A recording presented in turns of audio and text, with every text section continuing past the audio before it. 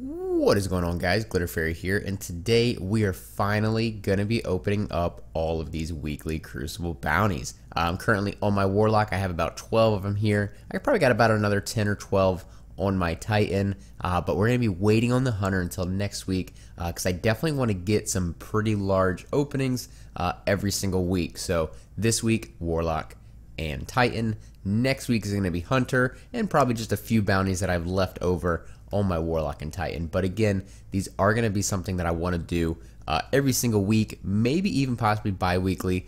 That way I can get as many bounties done as possible and open up as many of them as I possibly can. So starting off here, let's see what we get. Hopefully we get some really good rolls here. And Starfire Protocols. Okay, all right, not too bad, not too bad. I already have them, but you know, you can always use the extra exotic shards, right? The Hexcaster Arc. Let's look at this thing real quick. See if this is any good. For an auto rifle here, we have Red Dot Aura, Steady Hand IS, Ranged Lens, Persistence, Perfect Balance, Appended Magazine, Reinforced Barrel, and Life Support. No, probably gonna be just getting rid of that right here. No problem, no problem. I can use Legendary Marks. Let's open up something else here. And the Bad Juju. Already got a Bad Juju. Not a big deal, not a big deal. Again, just more exotic shards for me. The Deal Breaker. Let's check this thing out. Let's see what this Deal Breaker has for us. Another auto rifle with the GB Iron. The LB Assault with Relentless Tracker. Feeding Frenzy. High caliber rounds. Fitted stock. And Brace Frame. Might actually have to check this out. Brace Frame gets that stability somewhat up there. Rate of fire is pretty good. Impact's pretty good. Feeding Frenzy, it's alright, but Relentless Tracker always does pretty good things, so might have to hold on to that. Might have to check that out. Of course, we don't need this Bad Juju. We can get rid of that. Get those exotic shards built up for us. Get rid of these Starfire Protocols. Don't need those either. Alright, come on, let's see what we can get. And the Calavance's Duty. Let's check this thing out. Scout Rifle with the Red Dot ORS, Range Lens RLR5, Quick Draw IS, has Crowd Control, High Caliber Rounds, Hand Laid Stock, nice, with Custom Optics, and Outlaw. Precision kills with this weapon dramatically increase reload speed. So this might be more of a PvE role. Definitely not seeing this as PvP. It is still an Iron Banner weapon. Go ahead and hold on to that also. Check it out a little bit this week. And the Matador 64. I already have a God Roll Matador 64 right here with Rangefinder and Rifled Barrel with full auto. Not a huge fan of the full auto, but let's see what we can get here. Full auto. Hammer Forged, Injection Mold, Hand Laid Stock, and Rangefinder. Alright, so again, I have almost the same roll, but it has Hammer Forged instead of Rifled Barrel, which I believe that actually gives you less. I believe Hammer Forged here is less than Rifled Barrel. Yeah, I think, yeah, the range is definitely less if I go ahead and compare these two here. Yeah, stability is definitely more on this new one, but yeah, the range is a lot less, but go ahead and keep that also. Never had too many Matadors sitting around. Let's see what we get here. The Anton's Rule. See what kind of rolls we get on this. We got True Shot IS, Fast Draw IS, and Quick Draw IS with Zen Moment, Cascade, Snapshot, and Hot Swap. So pretty good roll here. Hot Swap, Snapshot, and Zen Moment. Not too bad for a sidearm. Got the Steel Oracle. Let's see kind of rolls we get on the Steel Oracle. We got Aggressive Launch, Linear Compensator, and Countermass with Army of One, Fitted Stock, Single Point Sling, Field Scout, Grenades and Horseshoes. Grenades and Horseshoes is always good. Blast Radius, nice. That Blast Radius is all the way up there here.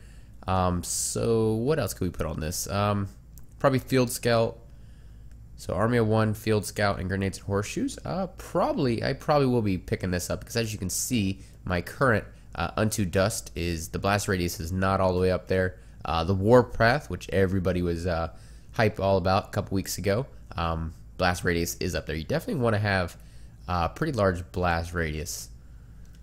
Let's check out another one here. Go ahead and open up this here. Got the Cobra Vigil's Bond. Those are just Trials Bounties. Nothing too fancy there. The Unraveling Thread. This is a shotgun. I don't think this is any good though. Let's look.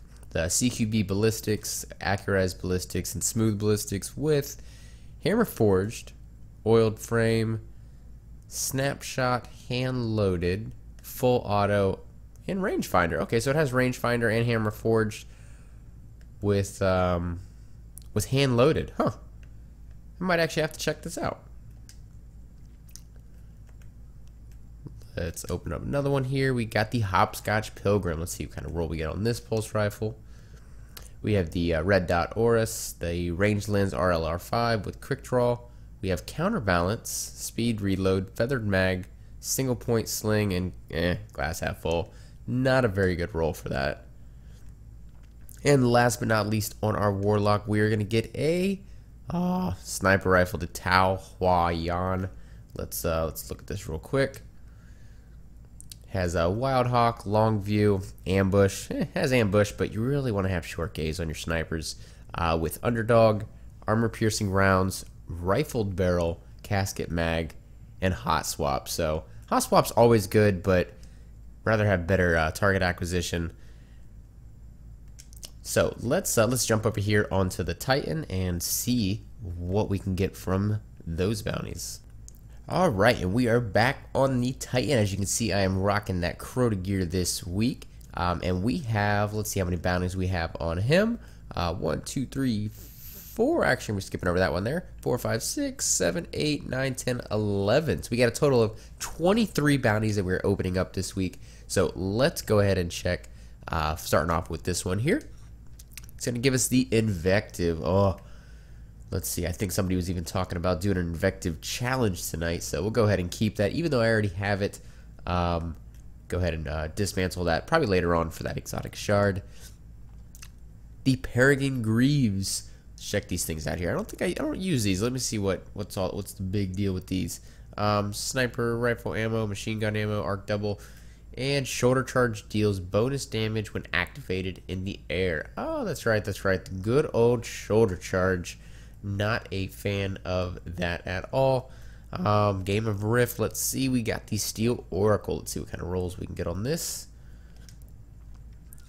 Warhead Veneers, Smart Drift Control, and Hard Launch with Army of One, Perfect Balance, Single Point Sling, Field Scout, and Cluster Bomb. So almost the same as what we had before, except instead of Grenades and Horseshoes, it has Cluster Bomb.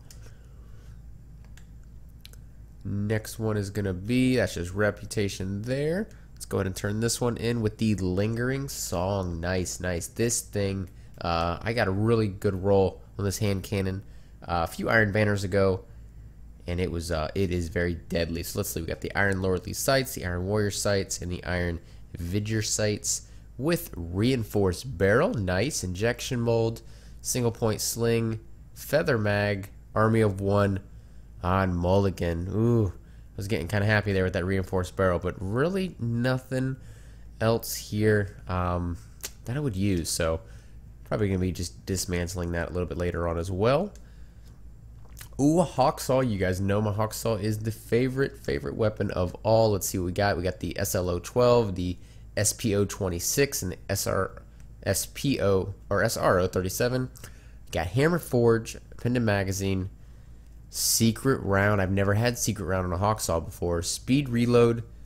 Oh, and Reinforced Barrel. Oh, I might be switching this one. I might be switching on my Hawksaw here.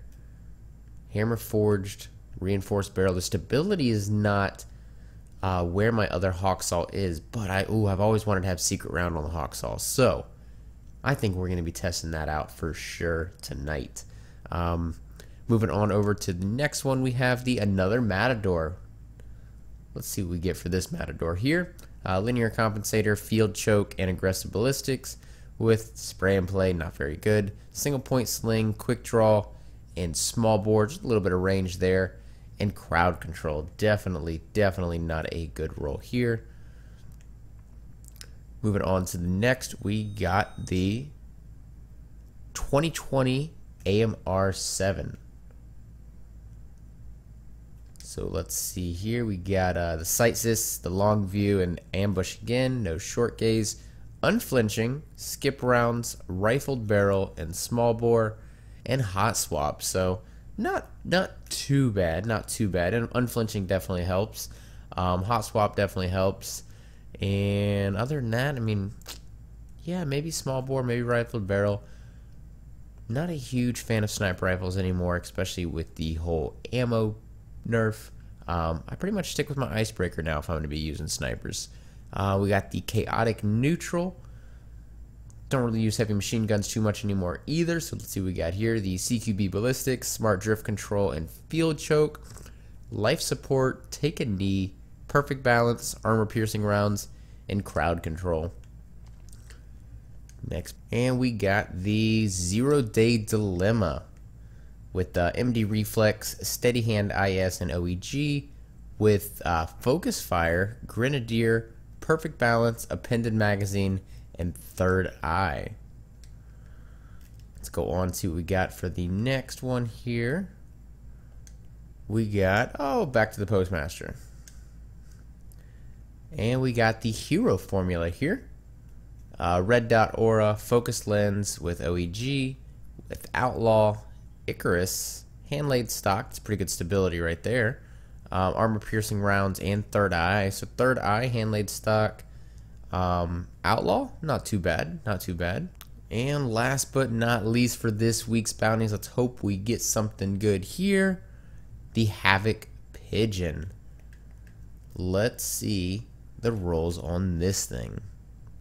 It is going to be fast draw IS with steady hand, surrounded, spray and play, snapshot, skip rounds, and feather mag. Well. Hopefully next week we get some better rolls on these weapons. Not to mention the vendor reset this week was absolutely garbage. I'm probably only going to be picking up one weapon from there. But again, guys, we will be knocking these bounties out again next week, along with the following week, all the way up until Destiny 2. So we will keep doing these massive openings. I don't want to, just make a video of opening up, one character with, 7 or 8 of them on there. So I'm really hoping to get at least 20 openings done, if not every week, every other week. So again, thank you guys for coming in, and I will see you guys all in the next live stream.